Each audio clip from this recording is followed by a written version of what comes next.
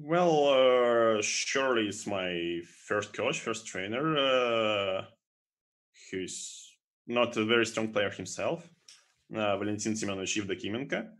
Uh, he, I think, when I first came to the chess section, he was the one to go, let's say, to guide me towards, let's say, first category and master candidate already title. And later on, and I think I was very lucky in this. He offered, because I mean, in general, from my hometown in Bryansk, we have some grandmasters at least. Yes, so for example, Glazerov is very one of the most famous, and he also was making some sort of a chess school for young prodigies, but it was, let's say, not a long-term project. It was like for 1 year or maybe a year and a half. But of course, it was very useful. So some simuls, some lectures. Yeah, and whom am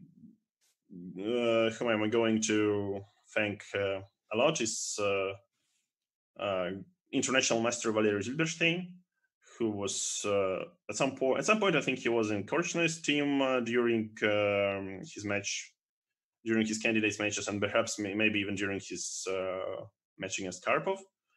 And unfortunately for him, he never got a GM title, but he was two times Russian champion in those Soviet times, which is very much. And in general, I think he managed to give me the correct attitude about chess, and he just teaches me that I mean, in general, your goal is not to win a tournament or something. You should just try to learn chess and play it good. I mean, it doesn't really matter. I mean, if you win or lose, but you should. I mean, okay, you should learn, you should improve, and you should learn how to play good. And this is the key.